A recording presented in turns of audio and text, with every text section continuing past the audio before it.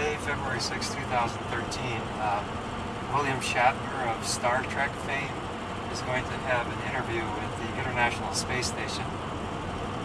What are your views on dematerialization? Beam me up, Scotty. Well, actually, David and I, years ago, we were traveling from LA to Estes Park in Colorado Springs to do a yoga conference. And it gave us an opportunity because, like, we were driving together.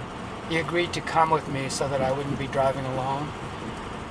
And it gave us an opportunity to just talk about all kinds of stuff. And one of the things we talked about was he had this notion years ago that in order for space travel to ever happen, because of the huge interplanetary distances, intergalactic distances, it would seem to require some kind of what he figured was the acceleration of mass, like atomic mass, in other words, substance or things, including humans, that you would have to somehow accelerate the frequency of vibration of any mass to quantum light speed. And if you did this, then you could conceivably project,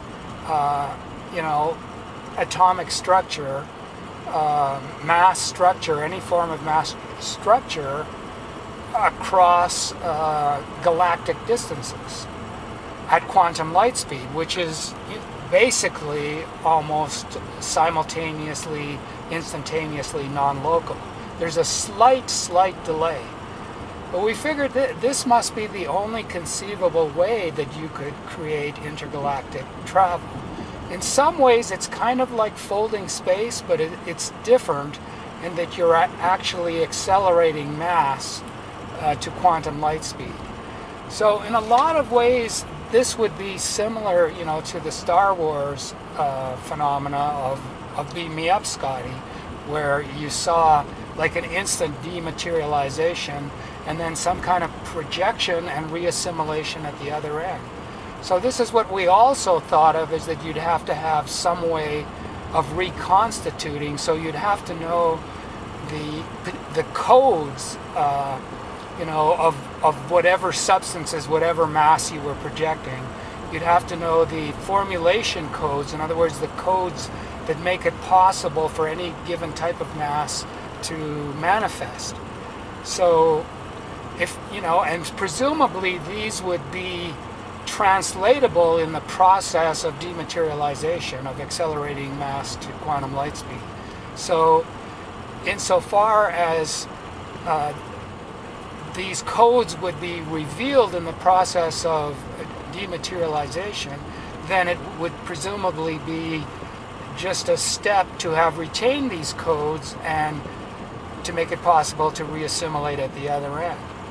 And so as we were reflecting on this and enjoying this sort of discussion, one of the phenomenal things that became apparent to us is that if you had to accelerate a human being to quantum light speed in order to create this kind of projection at galactic distances, then in a sense, whatever you dematerialize would become enlightened. They would become quantum awake in the moment of dematerialization and recomposition.